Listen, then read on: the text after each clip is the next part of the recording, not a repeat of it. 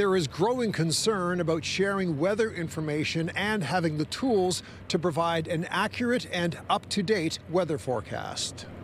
The effort to shrink the size of the U.S. federal government has delivered a direct hit on NOAA. Retired meteorologist Gary Lines says layoffs at NOAA could reduce the number of scientific experts working at the agency, resulting in a possible ripple effect north of the border. As we all know, weather is global, and certainly over North America, we've got weather services in Canada and the United States. According to Lines, forecasting and measuring weather represents a combined effort between the two countries. In a statement, Environment Canada confirmed they have a long-standing relationship with NOAA in operational weather, climate, satellites, and water monitoring activities. Any loss of data is a loss. Lines says scaling back NOAA's forecasting capabilities could have an impact on predicting the intensity of severe storms as hurricane season approaches. Any reduction in that is going to have an impact